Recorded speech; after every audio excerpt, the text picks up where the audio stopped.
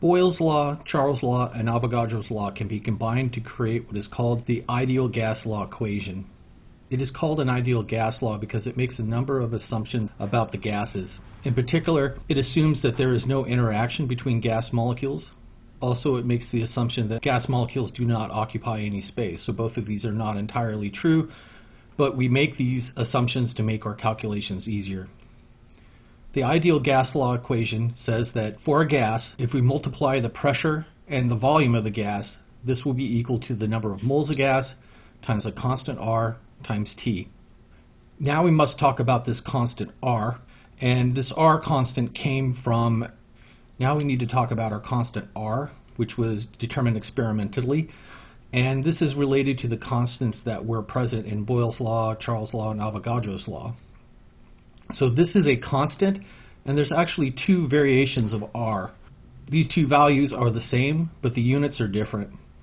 So the first R value is 8.314 joules per mole Kelvin, and this is formally in SI units. But when we use this R, the pressure is in pascals and the volume is in meters cubed.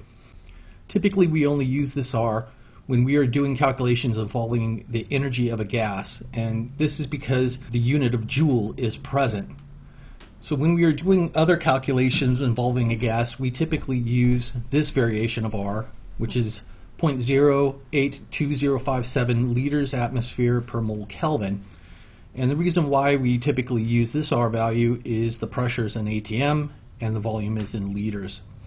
In all cases, you want to convert temperature to Kelvin, and remember, if the gas is discussed in terms of grams, that you need to convert those to moles. In reality, there's only two types of ideal gas law problems that we will encounter in general chemistry.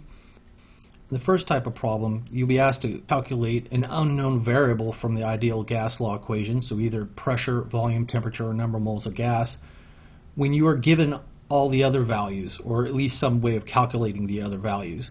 So I like to call this the static version. So notice none of the other variables are changing, so the gas is static, and none of the variables are changing, so volume isn't changing or temperature isn't changing. The other type of ideal gas law equation is where we are changing some of these values, and once again it depends, so we can change the temperature of a gas, a volume of a gas, and the idea is you want to calculate some new value after a gas has changed. So here you can identify this type of problem because, so we will talk about the second type of problem in a subsequent video for this chapter.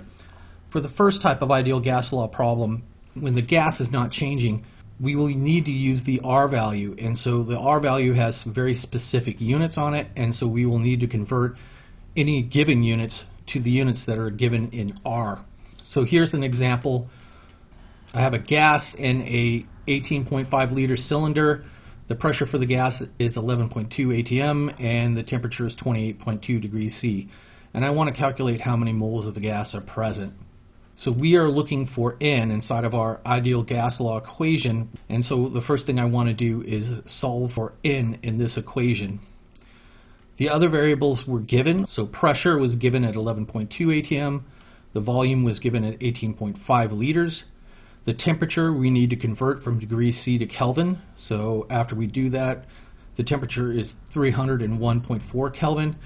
And then the R value, remember, we want to use the R value that's consistent with these units. So we use the version that is 0.08205. When we plug these numbers in, we get that the number of moles of gas are 8.38 moles.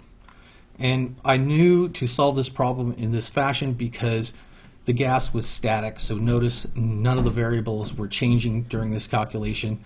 So you use the PV equals nRT equation, solve for the unknown, and then plug in the given values and calculate.